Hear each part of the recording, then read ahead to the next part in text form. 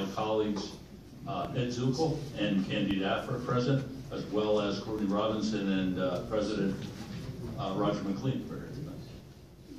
Michael, if you want to read the Bill 64, amends Article 121.05, city registering vehicles by changing the word sedan to vehicles in 2 places. All right, thank you, Mr. Hanlon. And I'm going to turn it over to my colleague, Mr. Zuckel, at this time regarding the vehicle policy and the number of vehicles. Mr. Zuckel did some extensive work on this as far as costs related to the vehicles and take home. So I'll turn it over to him at this time. Thank you, Mr. Chairman. Ladies and gentlemen, thank you for coming. All right, as you stated, I did a cost analysis of this. Now, obviously, as it states on the cover letter, it is an estimated cost, because there are several other factors involved. Some of those include insurance on the vehicles, vehicle depreciation costs, liability issues from the city, reduced warranty time frames due to additional mileage on the vehicles, and general wear and tear. As you'll see, basically on page 4, I believe it is, how these were figured in, how the costs were all figured, the gas price that the city pays, as well as the cost for an oil change. And you'll also note that any additional repairs would not be included in the total cost per year for the vehicle, because there's no way of telling what repairs are going to be needed until the car actually comes in for service. Currently, there are 30 vehicles that are taken home. The policy calls, or the city ordinance 121.05 calls for 13 only. When that was written, there was a residency requirement, so the issue of canines was not considered at that time. It is now going to be added in an amendment later on down the road. So the amount of vehicles that will be taken home will go to 16. Now, there are also 3 vehicles from CID, Criminal Investigations Division, that are not part of that 16. So in reality, there's 19. There are currently 18 police vehicles going home, 5 fire, one of which is an EMS vehicle, 3 streets, 1 community and economics development director, 2 parks vehicle, and 1 communications vehicles. The proposal is to eliminate 7 police vehicles, 1 fire, 2 parks, and 1 CEDC. The total current cost for the police vehicles is $9,892.15. Fire is $2,608.30. Streets is $1,327.83. Parks is $467.12.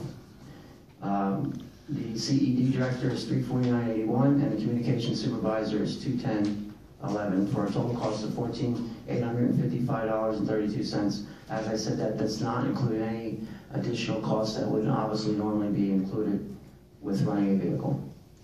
And I'll give you the list of proposed vehicles that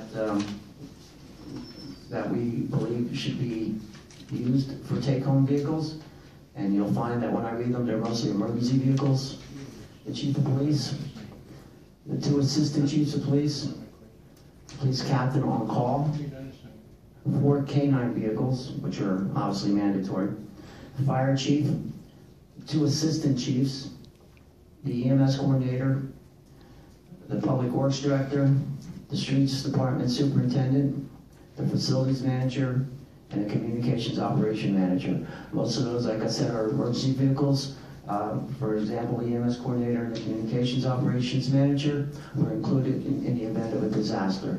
They are responsible for, obviously, first aid care and the communications part of that disaster. And as I stated earlier, the CID vehicles are not part of the 13, so they're also automatically included. Thank you, Mr. Chairman. All right, thank you, Mr. Zuckel. At this time, I'll take any questions from my colleagues on the committee. Questions or comments? Yes, I Yes, have. Yes, thank you, Mr. Hendricks. I have concerns and questions about the, especially the police department with the captains. I have noted that many times the captains are not only on duty through the day and on their shift, but any meetings I go to, I always see a captain there. I feel that the captains of the police department, this is the one perk that they have, and I think it's a necessary perk. I think after they work sometimes 50, 60 hours a day, they may be going to a crime watch, pardon me? A week, I'm sorry. A day, they do a day, some of them. They're I'm good. sorry, they're not good. Now, my feeling is that I see them out there all the time, I see them at meetings, and they work many hours, and I believe that their vehicle is very important to them. It's been brought up about insurance. Mr. Robinson brought that up as far as if they're using their own. And hypothetically, if one of the captains is at home and he's on a call, but there is an emergency of some sort, and his vehicle isn't in his personal vehicle is in the garage, and he needs to get, maybe there's a riot in Allentown, something happened, an explosion, he needs to get there, and he doesn't have a vehicle. Now, I don't think it's fair that these captains who use, I can understand them, the point is at one time they lived in the city. That makes a difference. I think what we should do is think about the administration and the police department. I think we should take like maybe 90 days, take about 3 months and really evaluate this and come up with a different plan where we could put so much mileage that when they take them home, different things like that. I think there's things that needs to be worked on this. I don't think it's fair just to take the vehicles away from them and same thing with Public Works. And there's other emergency superintendents or whatever that may need their vehicles at night. So I think we should take time and really work on this, take maybe 90 days and throw it back to the administration and the police department and see if we can figure something out. Okay, thank you. To answer a couple of your questions, first of all, those captains, and you can't argue with me all you want, but I work there, so I know how the program works, okay? When they have those meetings, they change their schedules. And if they don't change their schedules, they get comp time, okay? So, second. I'm sorry, if they don't change their Schedule, then they get comp time for attending those meetings. You get what? Comp time, computation at time and a half. Overtime. Oh, the captains get overtime if they Yes. have to go to Up to 480 hours they can accrue. Wow. Okay. The second thing is the streets departments, they are getting their vehicles. I don't know where you got that from. I see Assistant Chief Strauss shaking her head over there. Is there something, well, Yeah, out of that- courtesy of the floor, then I guess, is that what you do? Yeah. Thank you. All right. Just hold that thought about the comp. Okay. I think that's it. Thank you. And I believe when Captain McLean lived in the city or was a captain, he got taken back and forth to work, am I correct? At least when you're on the platoon. Now you're jogging my memory. Yeah, when I was on the platoon, the shift commanders got picked up at their residence and back and forth. And I know when I was there, there wasn't comp time. I don't know what happened after. That I could have There changed. wasn't comp time, but we had to compensate command staff for sometimes putting in long days, running back and forth. Okay. We gave personal leave. Okay, all right, then it's maybe called personally. But I think 90 days is way too long. I mean these numbers don't lie unless these people, the folks plan to move. Now, for instance, in the chief of police spot you'll see here, that's going to be obviously a lot higher because that was used with the prior chief. Obviously, there's been promotions, retirements, and some of those positions have been moved around. So that's been taken into this computation. Well, may I respond to that? I do see this, and I believe there are certain departments, like the street department, the fire department, the police department. I believe that these are departments that are required to be out there for emergencies, EMS, so on and so forth. I agree maybe with the Parks Department, Director of Community Economic, but when it comes to our public safety, the fire department and the chiefs, the captains, and our public works department, there are many times that they have to go out there, and not just the director. That has to be out there, superintendents or managers that might have to go out there on an emergency with the street. And my feeling is that these departments really need these vehicles. And I agree with you. I agree with you, and that's why they're listed there. Yes, but there are a few that are taking, we only have one captain. Well, it says a captain on call, that's all you need per week, is one captain. They're only on call once a week. Oh, I should say a week at a time. Let me clarify that. All right, what happens? So what justifies another captain traveling, as an example, 70 miles back and forth to work? How can you justify that? Well, this is what I'm saying. I think we should take several months to look at and come up with some kind of plan where a certain amount of mileage, you can only 15 miles away or whatever, compensate for that. But I do believe that every captain should have had the vehicle. Did you have a vehicle when you were a captain? I did, yes. Did you find it necessary at times? At times I did, yes. Even if you weren't on call, do you believe that there were times that you Well, I lived in the city though, there's a big difference. Well, that's what I'm saying. I think we can, some way we can figure this out, that the captains keep their cars, and maybe the ones that live 30 miles away, we could adjust that. And the same thing with the public works and the fire department. I'm just requesting that we hold this up for another 90 days and look into it a little more, and have the administration weigh in. Okay. Any other comments from the committee? Now, I'll open up to my colleagues on council. Anything? Mr. Robinson? Thank you very much, Mr. Chairman. Just a couple of things for me, which is, I mean, first and foremost, I'd like to get an idea of, you know, we have the breakdown here of miles driven per week. I'd like to have a sort of an idea of a rough breakdown between home to work and at work. So that's something I think we would need to look at. I also think that, and look at this, you know, in response to what Ms. Afford just said, actually, I would argue that parks, at least the superintendent, is important. Just yesterday, we had an issue where, because of the severe weather, a tree went down in West Park, and it was affecting the pedestrian walkways in the park, which are obviously heavily trafficked, not just by people using the park, but by people walking through the neighborhood. That's used as a shortcut through the neighborhood. I know, I live across the street.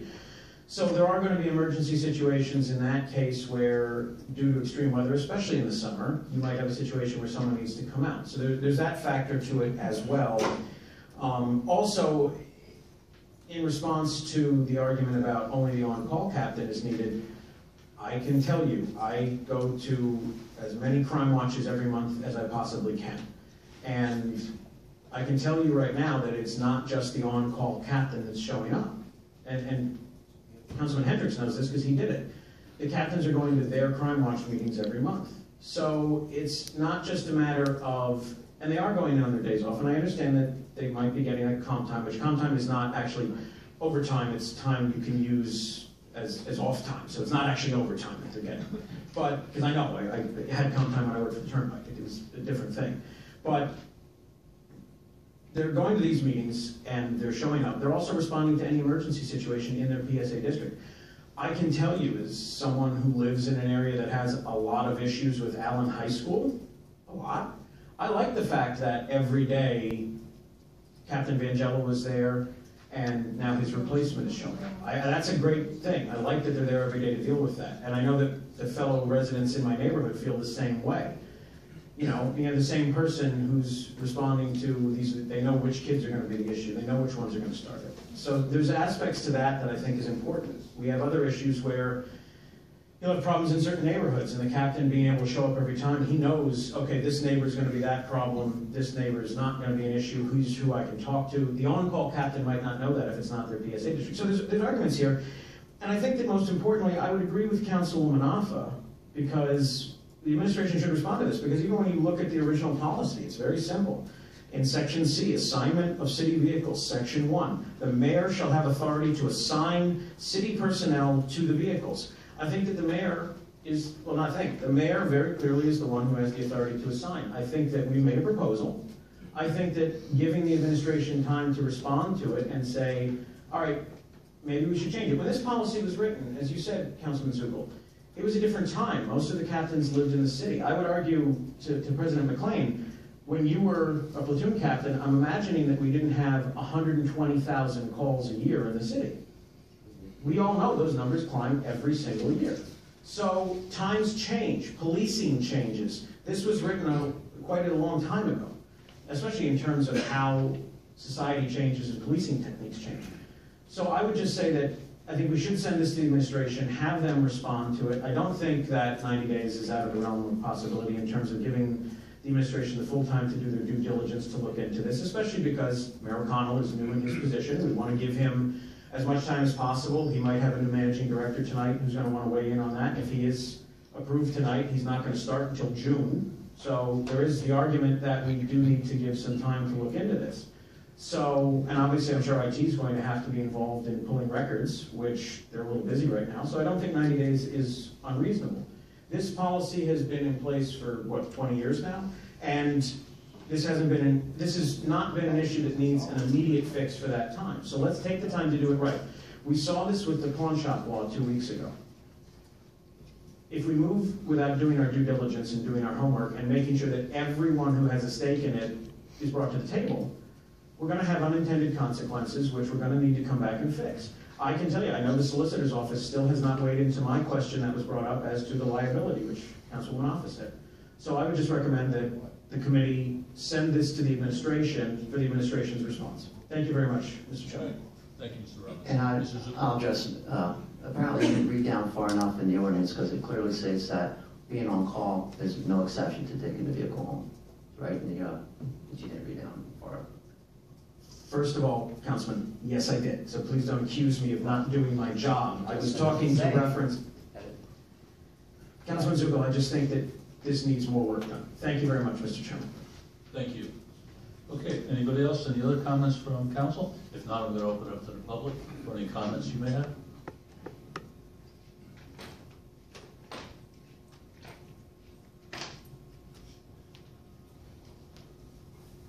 Good evening, Council. Tom Hahn, 2016 East Highland Street. For the first time in a long time, I agree with everything that Candia said except one word, the 90 days. I say, let's reverse it. Let's stop it tonight.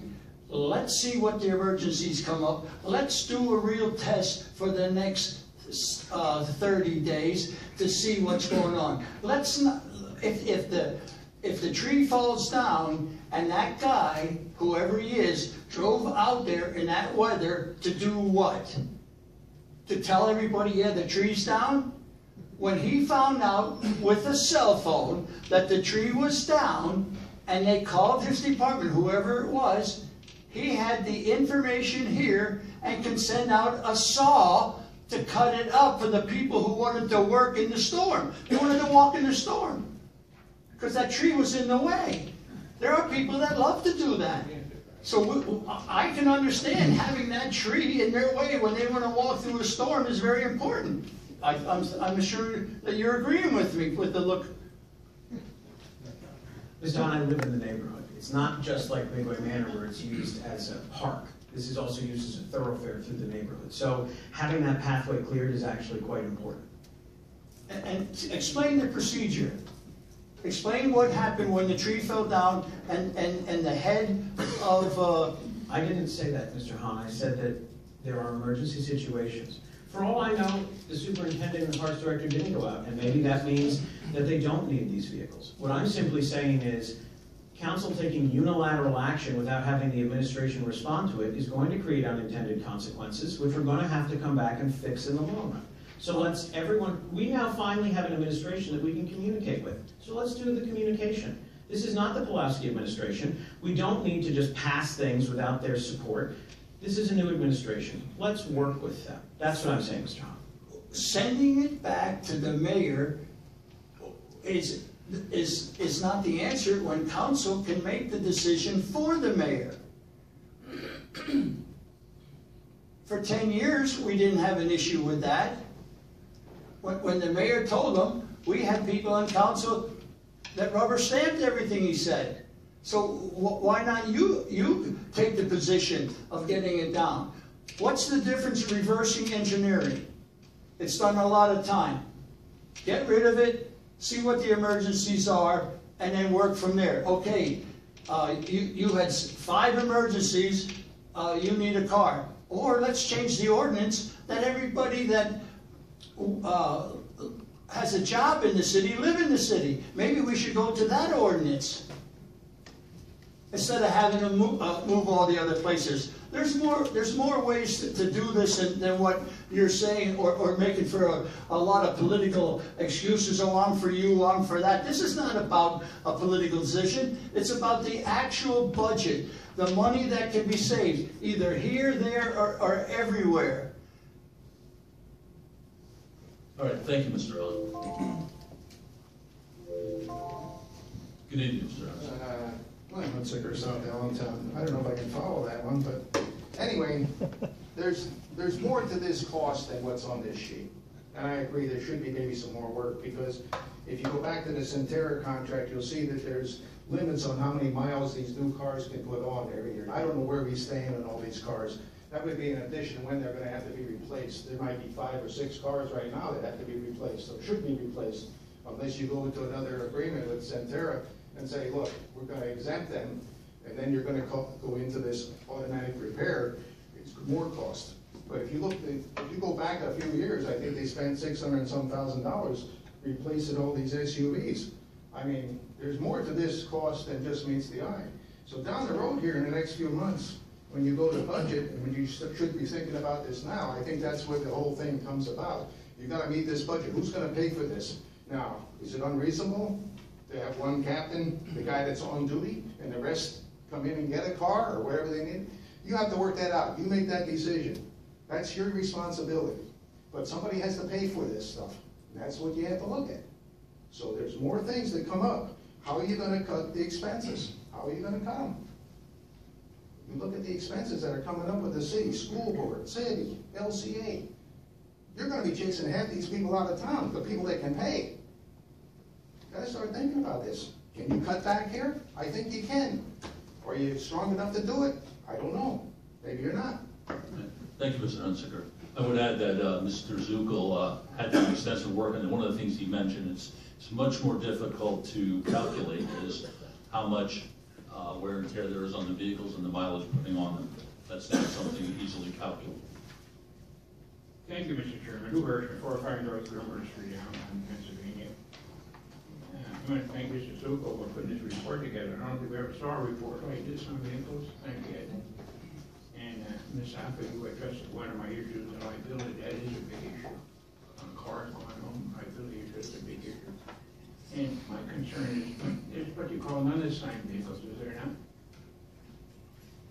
I'm sorry, unassigned vehicles? People drive unassigned vehicles. Do any of them go home? They shouldn't be if they're not included in these.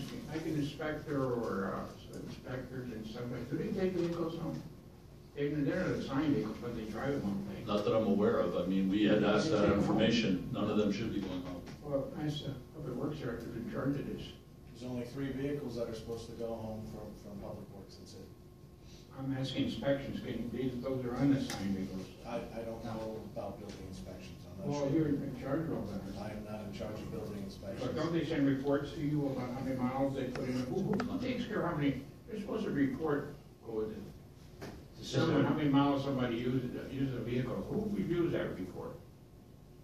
When a person I can answer that. As part of the ordinance, there's supposed to be a mileage check form where they put start at 8 and B, what you did. That probably isn't as necessary anymore because the people that have the cars, and when we were just getting this together, the clerk, Mr. Hamlin, sent out an email to all department heads to respond with what vehicles were taken home. That's how we got to this 30. Mm-hmm. So.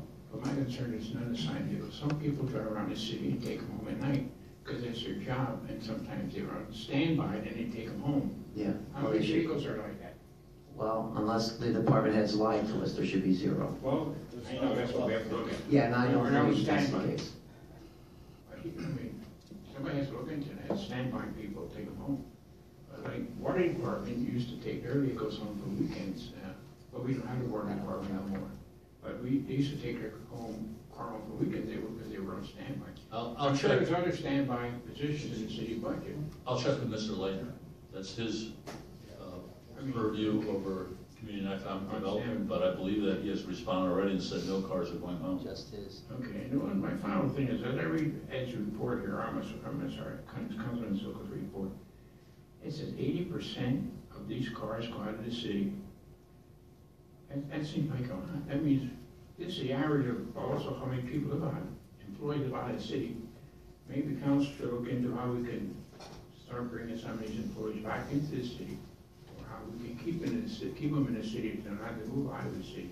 I mean, this is astonishing. You look, 82% of these people live out of the city. You know what we do? We lose wage tax. We don't lose the cost of car water, we also lose their wage tax. How much is that? You take a guy that earns 110, 120,000, how much wage tax goes out of the city also? Possibly might be an incentive to bring them back in the city to collect their taxes. Thank you.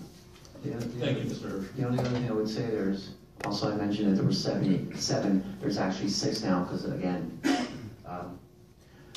retirements, whatever. There's actually 6 going out of the county. So they're not even out of the city, they're out of the county. None out of the state. Huh? None out of the state. None that I saw, no.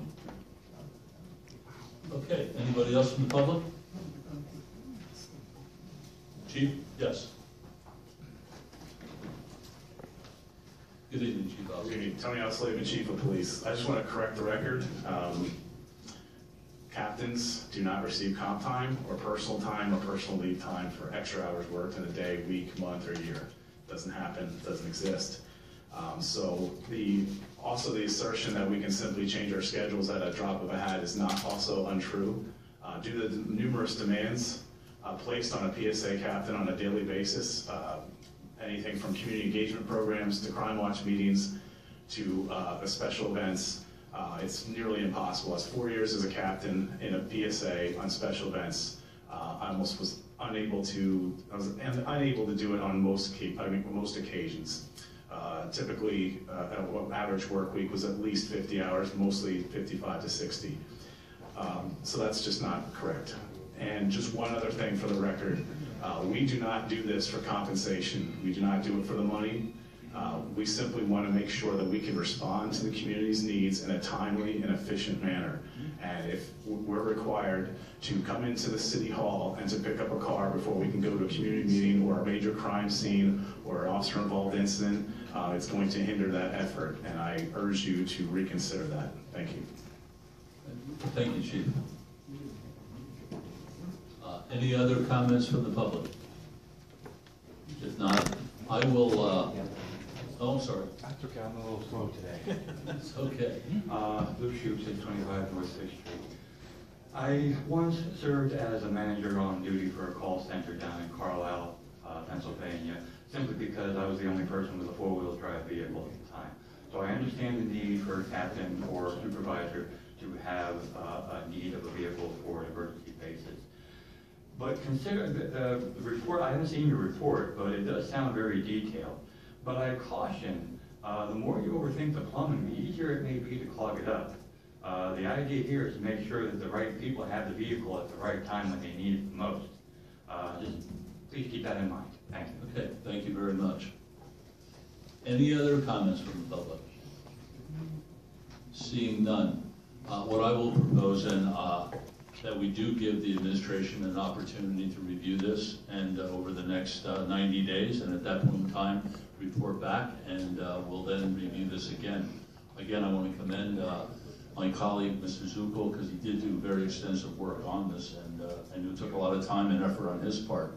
And I think it is time that we need to review these things, and we need to perhaps make some changes, obviously, to the ordinance in itself.